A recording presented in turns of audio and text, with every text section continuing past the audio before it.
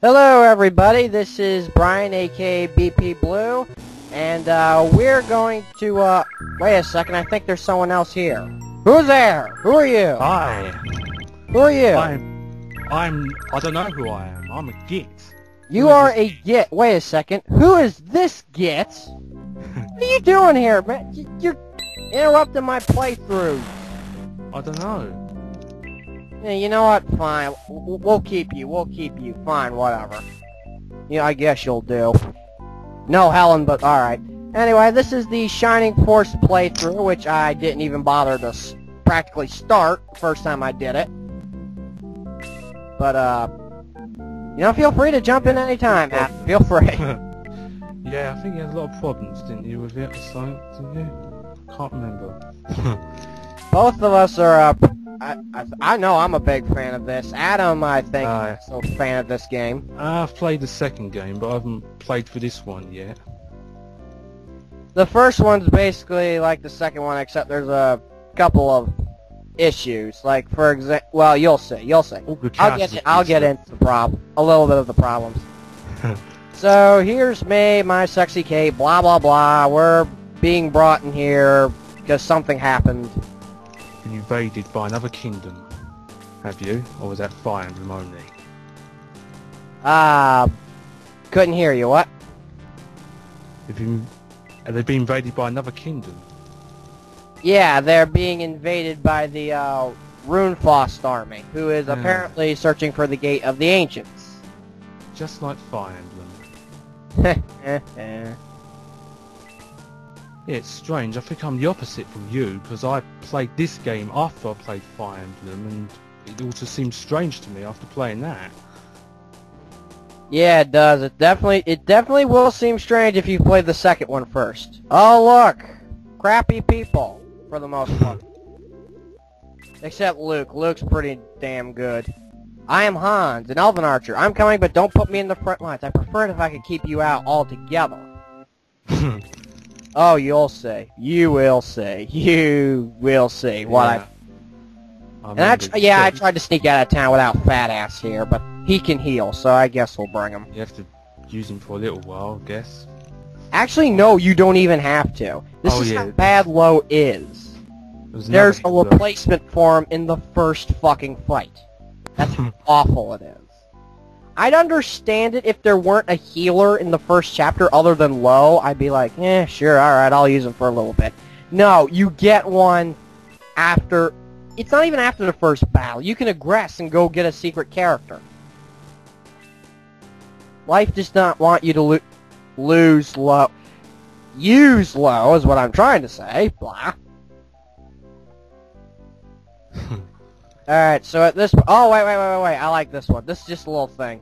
Oh yeah, I remember that. How'd you like it if I tried to run you over with a cart? I love it! That is my fetish! I'm getting hit by carts! Now, the first time you're brought outside, you're forced to go into this fight, but of course you can escape. Yeah. I've only gotten to the second chapter. That's how useless I am. Beating the second game though. Oh, this guy likes to say blast. Blast it! Blast it, G! Blast it! You vile woman. Vile. Alright, now wait. Watch my magic here. Behold! I have instantly leveled up. How did that happen? I certainly didn't use edit or anything like that. Sneaky Brian.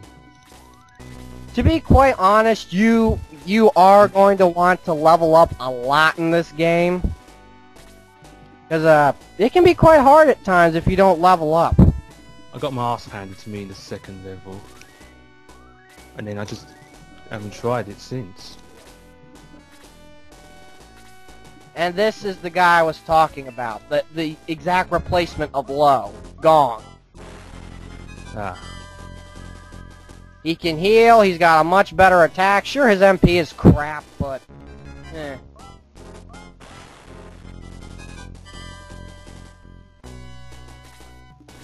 So, What's she like? Tao. Any good? Tao is almost perfect for the first 2 chapters of the game. Chapter 2 especially is her shining point. After that, she kind of dwindles a little. That's a shame. I love my mages, me. Anri, another mage you'll see soon, is the most preferred one. But there's another magic creature that's even better than those two probably put together. And it's not a left either, for those of you watching this. You all know who I mean. And you'll see him in Chapter 4. Because I'm definitely getting that little squid thing. Yes, there's a squid thing in this game.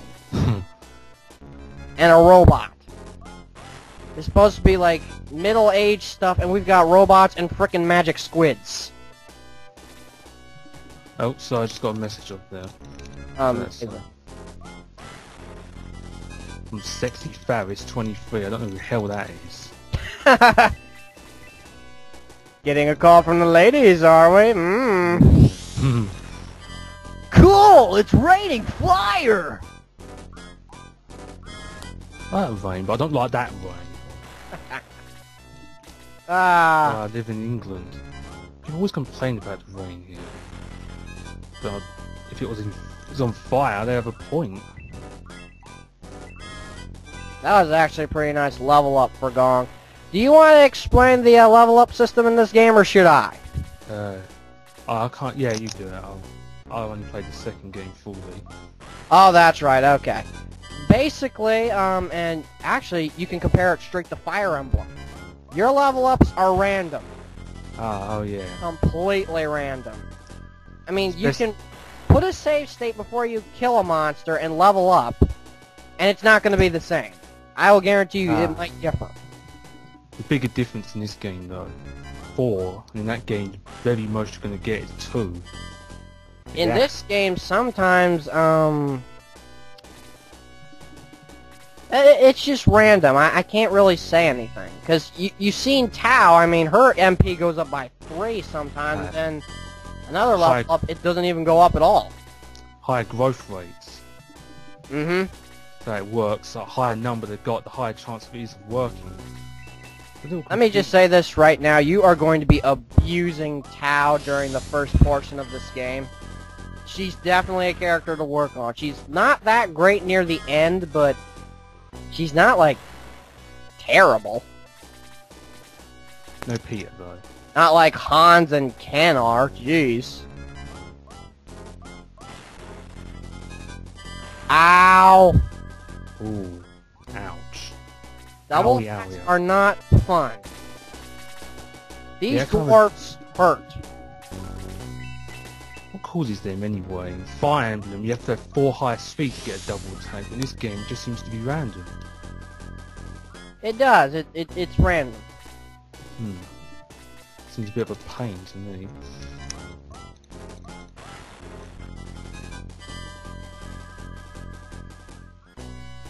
So, let's see. What else to say? Oh, yes.